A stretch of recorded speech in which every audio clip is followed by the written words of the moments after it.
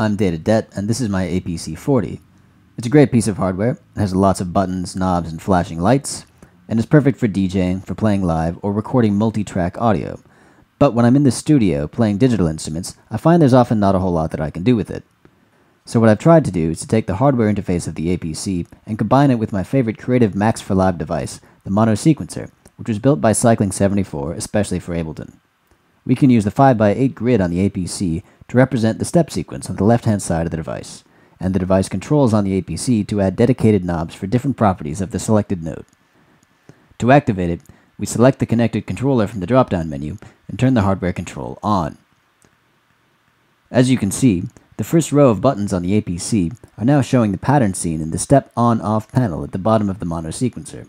So, if we select a note using the grid, we can begin editing the properties of that note, like changing the pitch up or down in half-step increments. We can also activate or deactivate the selected step by pressing it again. The parameters for each note are pitch, which is 12 steps up and down, velocity from 0 to 127, octave plus or minus 4, duration as a percentage of the current step length from 0 to 400, and repeats, which further subdivide that step. We can select the sequence view for each property by pressing the scene launch buttons, or by simply turning the knob for the property we want to see. Now let's see what happens when we press play. First, we have these red running lights moving across the grid on the APC to show us what step we're hearing in real time. And of course, we can adjust the sequence in real time to hear it change. Right now, it's all the same note in this 1, 2, 3, 4 rhythm, so let's build something more interesting.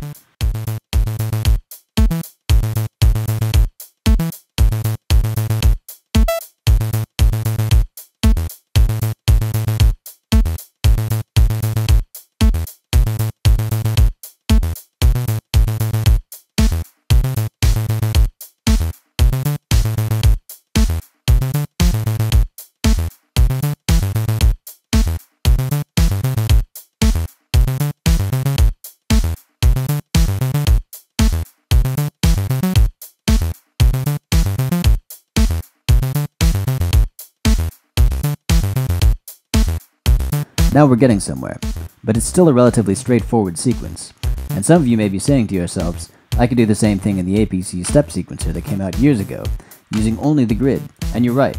However, the advantage of using the encoders for these controls is that you can quickly and precisely dial in the expressive properties of each note, like say, duration.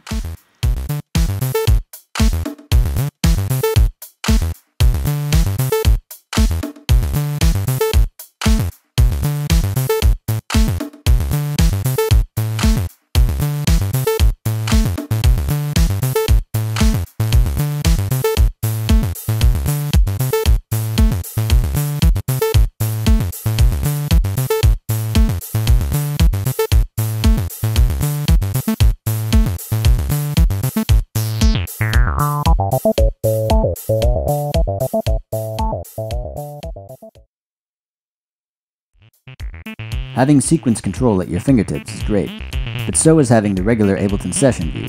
While you're sequencing, you can simply switch to any track that doesn't have the Mono Sequencer on it, and get the default APC controls back to normal. Switch back to the Mono Sequencer track to pick up where you left off. When it's selected, you can also use the clip stop buttons below the grid to switch between patterns stored in the sequencer.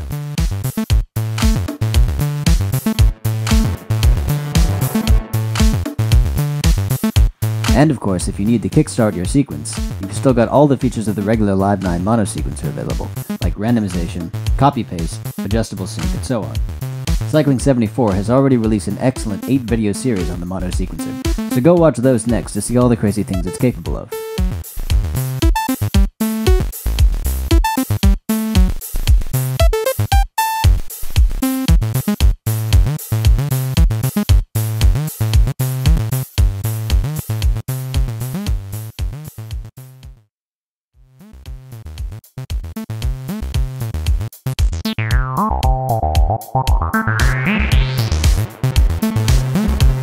I hope that's given you an idea of the kind of things you can get up to with hardware control of the Mono Sequencer. If you're still lost, click the info button on the bottom right of the device for a visual overview of all the controls. Thanks for watching, and happy sequencing!